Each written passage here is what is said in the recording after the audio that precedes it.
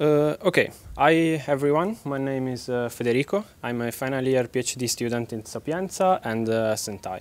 Today I'm going to talk about how groups, political and demographic group, shape and modify the discussion on Reddit.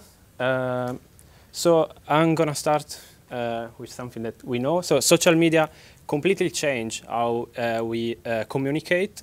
They foster connectivity, they foster access of information, but actually, regardless the topic, what we usually see are basically echo chambers. So regardless the topic, even in topics where there is scientific consensus, we see these kind of divisions. And then in the community, in the scientific community, this is a hot topic, but actually the causes, the limitation, the extent of the echo chambers, there is no clear consensus about them, especially the causes. So actually there is a kind of meta-polarization, so the discussion about echo chambers is itself in some way polarized inside the scientific community. So basically, our hypothesis is the following. In the context of political opinions, we think that a spectrum which is flat, left to right, is not enough. That is why we consider the political compass, which is a 2D model. So there are two axes. The economic axis, which goes from left to right, and it's about basically the market. It goes from free market from the right to regulated market. And then on the y-axis, we have the basically the personal freedom, so from libertarian to authoritarian. So our research question is the following. How do groups, political group and demographic group, interact and shape the discussion on Reddit? So do we expect some conflict between these groups, or do we expect some affinity within between this group? So in 3 steps, we are going to try to merge the two sides of this debate. And I'm going to start with the collection of ideologies. So we collected data from Reddit from 2020 to 2022, especially from 2 subreddits, the Political Compass and the Political Compass memes. We collected more than 1 million comments from the first and more than 22 million comments from the latter. But the main thing is that we collected the flares. So flares are basically some tags that add information to the users. And in these subreddits, these flares are basically the projection of the user opinion into the political compass space. So for example, libertarian center and libertarian left. So just to give an overview of the composition of the data, we have on the upper part the number of users, and the bottom part the number of comments. We have a lot of data for each class. The libertarian one is the one with higher volume, let's say, and the number of comments are usually 1 order of magnitude higher than the number of users. Okay, so the point is that now we have for each user it's self-declaration, political self-declaration. Now we want to add more information, and we want to retrieve, we want to infer some demographics about the users. So we used a 2-step approach from the literature. It's a Nature's paper from 2021 from Waller and Anderson.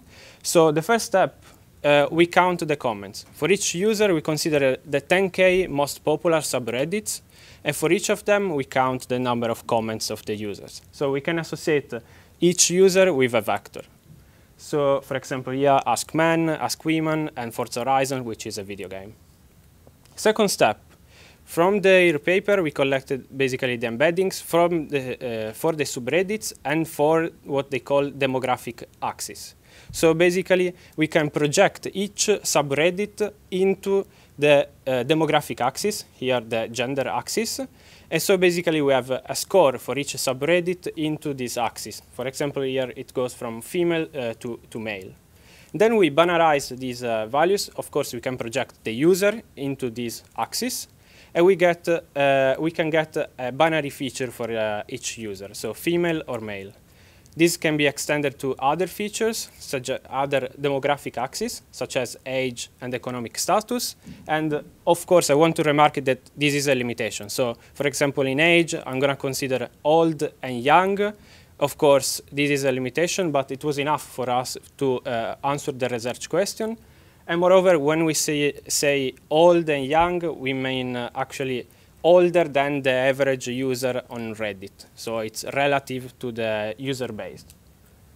Okay, so we have now self-declarations, and we have the demographics of the users. And now we want to look at the interaction between these groups.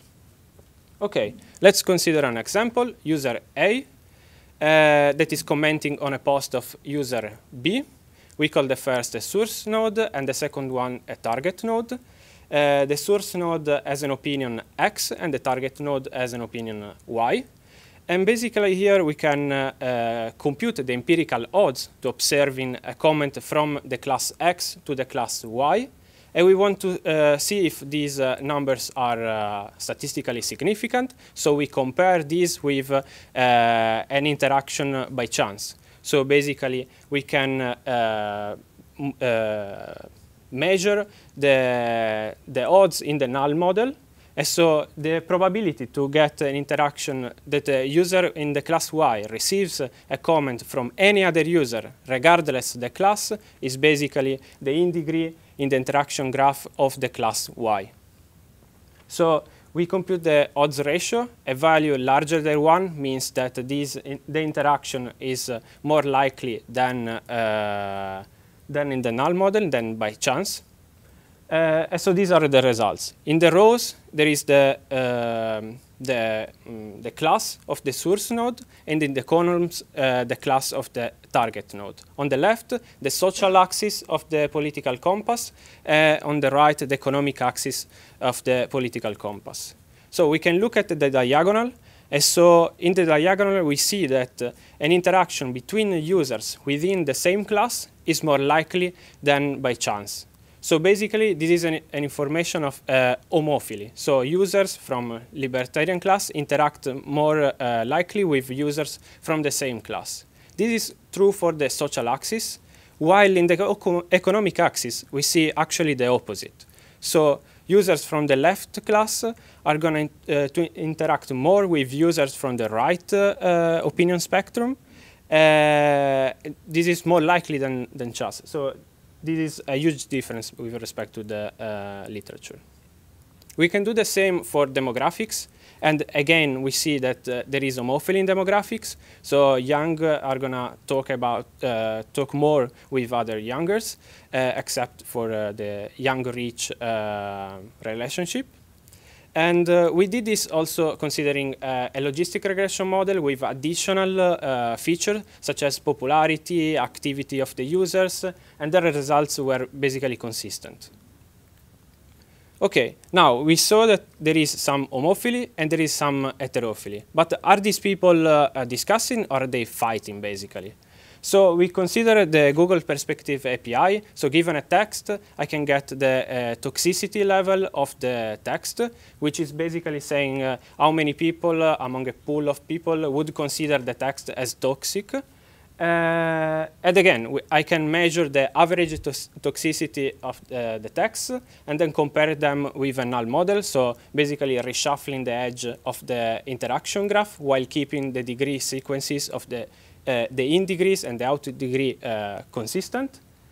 And okay, again, the heat maps, what we observe is actually when users from different class interact, there will be some homophily or heterophily, but in both cases, there is higher toxicity than by chance. Okay, so finally, the take-home message is the following. If you consider the political compass, so a 2D model for the opinion of people, you can have the same time affinity, so homophily, and conflict, heterophily, depending on the axis, the social axis, the first, and the economic axis as the second. And you can have also homophily in demographics. We are already working to improve the demographic inference, and we plan to work more on other topics. And if you have questions, you want to collaborate, you want to improve the work, just send me a message, and it would be great.